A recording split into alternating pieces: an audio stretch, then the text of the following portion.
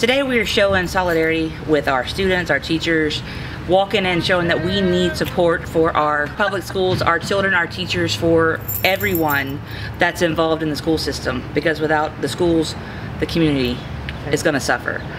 We as educators, we're frontline educators. We understand that if they don't give us enough money to do our jobs, our children are the ones who suffer.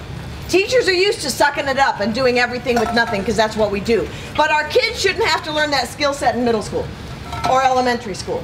We shouldn't have to choose between classroom supplies and classroom books.